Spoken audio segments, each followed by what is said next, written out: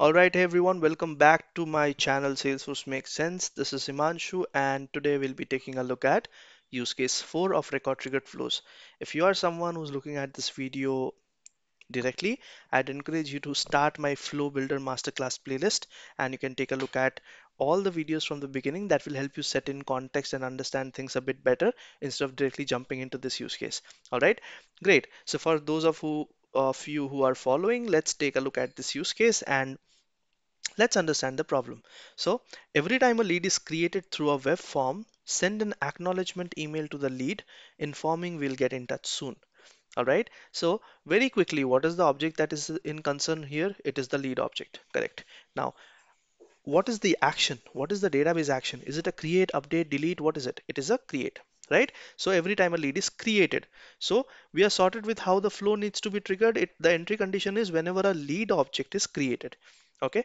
Now, do you have any other filter conditions? What are the filter conditions? It should be created through a web form, which means that the lead source should be web, right? So if I take a look at the leads and if I go ahead and try to create a new one, you'll notice that there's something that's called a lead source. And if the lead source is web, only then I want to be doing this particular use case or this automation. All right, so let's quickly set up our basics. So I'll go to say new flow and I'll say record triggered flow. I don't need any screens. And I'll simply say whenever a lead is created. Okay, and what are my entry conditions? All the conditions should match, and the condition is that the lead source should be equal to web. Only then I want to do something. Right now, what do I want to do? Do I want to update any fields on the object? No, I just simply want to send out an email. Okay, and I want to send out an email to the lead, or rather the email that I've captured from the lead from the customer that will get in touch soon. Okay, so simply say save here. I'll say record triggered flows for use case 4, send email to lead if source is web. Save.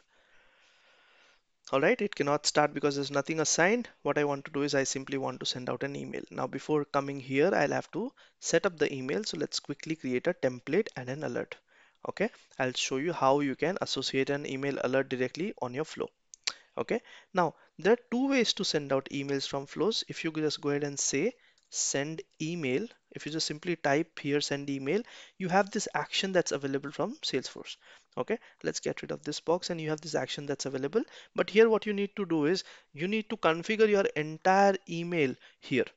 So you'll have to input the body, you'll have to input the email template ID, you'll have to input who's the recipient is, you would have to input what record should it be for, if there's any sender, if there's any subject, and all of this will be configured from this box, which is a bit cumbersome and it's not a great thing to do because this might lead to errors and you might miss out on what fields are mandatory and what are not.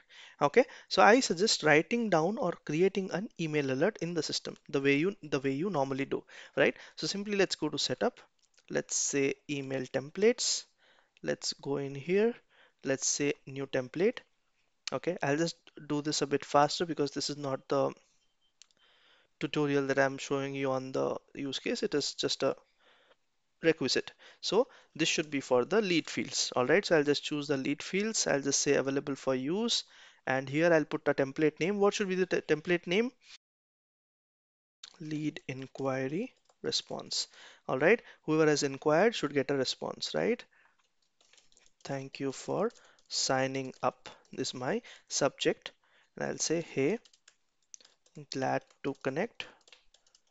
We will be in touch soon.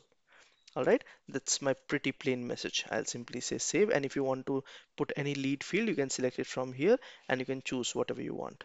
Okay, you can put the first name. So if I just simply say hey and I simply choose the first name here, so this merge field will be available for me to paste here. Okay, now this will run as part of context, and for whichever lead it runs, it will show the name accordingly. We'll see that happening in action. Let's say save. So my email template is created, but email templates cannot be directly associated to automation tools. You need an email alert for it. So you'll create an email alert. A lot of people get confused. I created a template. Why do I have to create an alert? The alert is what gets tagged to the automation tool, not the template, right? The template is what will be sent to the customer. Okay, so you need an email alert. So that's why we create an alert, and we tag the alert with the object and the template, which is why you see this object option here. Okay, I'll choose the lead object, and as soon as I choose the lead object, this email template list will also be available to help me choose which template do I want here. So I'll find my inquiry response template, the one I just created, the lead inquiry response, and the I'll keep the same name of my email alert also, just to keep everything in line and easy to find. Okay, and then I'll say, who should this be sent to? This should be sent to the email field, right? What email field? The email field that's available on the lead record. That's our use case, right? This should be sent out to the send an acknowledgement email to the lead. So lead's email will be on the lead record, and this is exactly what is available here. Okay, this is that email field. All right, let's just say this, all of this is fine. I'll simply say save. So now my email alert name is lead inquiry response. Let's go back to the record triggered flow, refresh our page, and now we should start seeing the email alert available as an action. Okay, right? So whenever a lead is created and the lead, what was the criteria? Sorry, I forgot. The lead status is web. Yes, I just want to simply do a email alert, which is lead inquiry. See, this alert is showing up here, the one that we just created. Okay, and now all you have to simply do here is tag the record that you want to run this for, the record ID. How do you do that? Pretty simple. You know the global variable record, and you simply paste the .id variable here.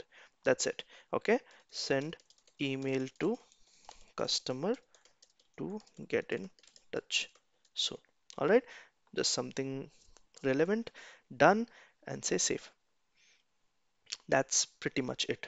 You have just configured a record triggered flow, an email alert, and you have created an action to send out an email to the customer as soon as the record is created.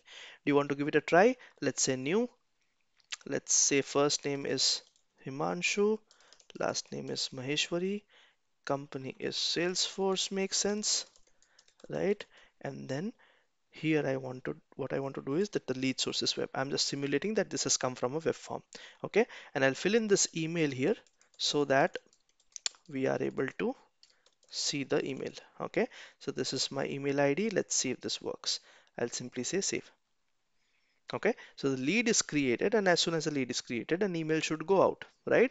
So let's quickly check that out. All right, so you see this right here.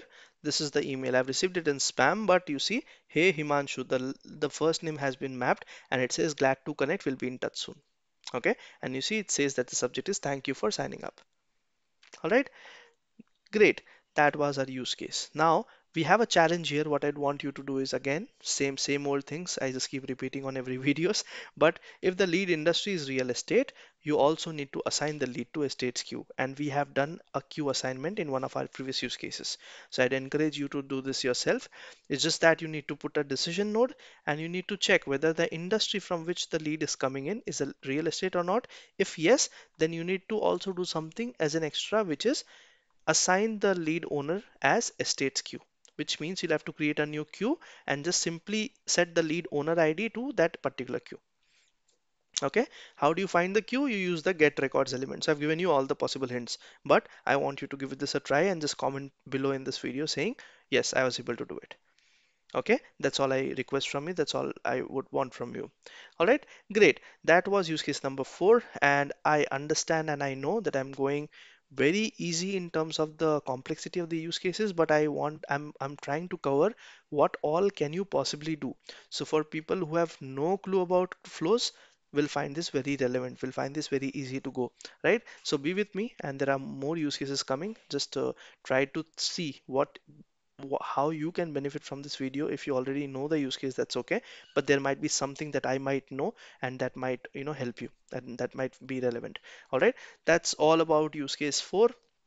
I'll talk to you in the next use case. Till then, keep learning. Bye.